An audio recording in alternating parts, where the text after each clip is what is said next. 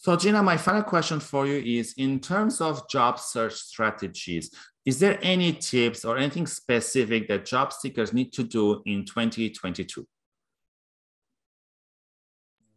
So specific tips for 2022. I don't know that there's anything different. Like for those of us that are in the coaching space, for people who are in career transition, there are just fundamentals that you need to have in place, whether you're new to the, new on the employment scene, or whether you're a senior executive that I might be coaching. You need to build a plan. You need to have a target. Yeah. You need to know your unique value proposition. And I'm not saying just like a one-line elevator pitch. You just need to be able to understand how to take what you know how to do and the results you know how to get and how you do it. Those are your strengths. You need to be able to explain that.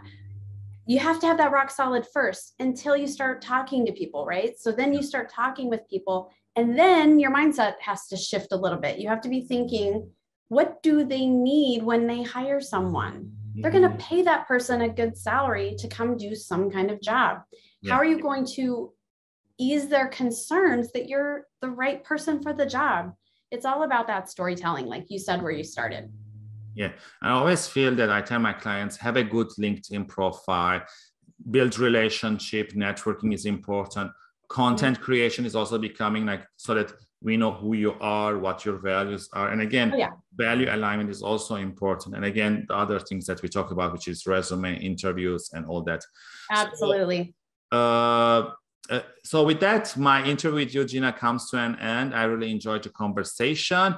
Again, for the audience watching or listening, if you have any other tips in terms of job search strategies in 2022, leave them below. And tune in next time for another great guest I'm preparing you guys. And again, Gina, thank you very much for your time, and let's keep in touch. Bye, everyone.